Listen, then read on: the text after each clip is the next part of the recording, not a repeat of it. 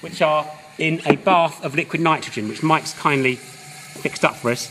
And the liquid nitrogen is because these are high temperature superconductors. Now, what that means is, I'll just give Mike time to really focus in, because this experiment is all about focus. This is something called the Meissener effect. Those two black discs, they look very benign, but actually very expensive. They're made of Yttrium Barium Copper Oxide and YBCO, which is another complicated salt. I've got in my hand here a neodymium block. I'll just hold it up here so Mike can see it. Can you see that? Right, and it's right here. There's no sort of, this isn't a pre-record or anything. You can see my hand there, look. Okay, right, now, I know what you're thinking. You're thinking, how interesting can this be? Well, let's see. Because the Meissener effect disallows magnetic fields to form. And so, if I'm very careful, if I put this block right here, it floats all by itself.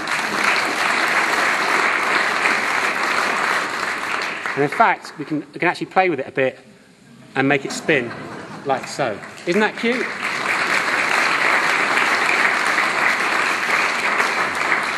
And if we were really sort of wanted to sort of showboat a little bit, I'd put a £10 note, which I had in my pocket, which I no longer have. Dave, if you need my £10 note. And instead of using you can have a 20. A 20. Now we're talking, all right? We can actually slip Mike's £20 note between the two, and as you can see, it just sits there looking all innocent benign. Isn't that great? You will never see that again.